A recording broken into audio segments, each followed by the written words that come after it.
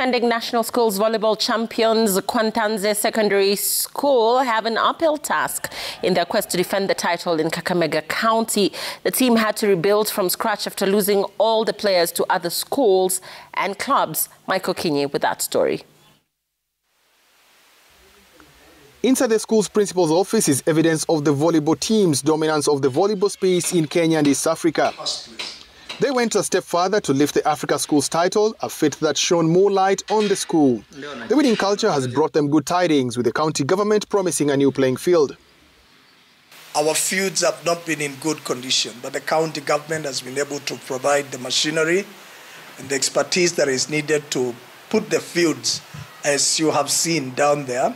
There is the commitment to go further than where we are, to do new fields across the school where we still have enough land for the same.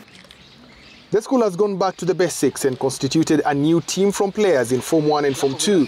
This is because they lost the good players to other teams while the rest of the winning squad moved to clubs after school.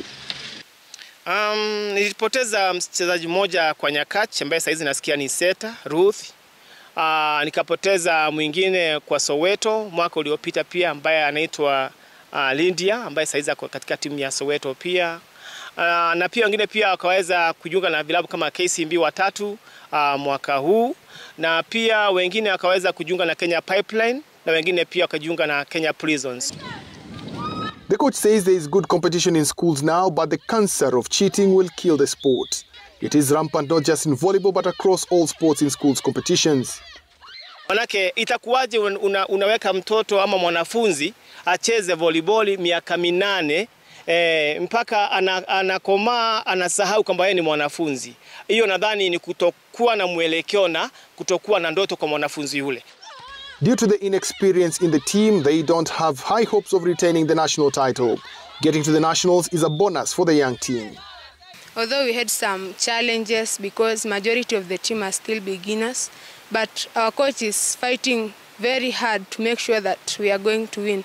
Mwaka huu tuna changamoto si haba, na tuomba Mungu tuwezekanavyo, ama ikiwezekana tuweze kufika hata kama kiwango cha semifinali tu, itakuwa tumepata kweli mapendeleo ya Mungu.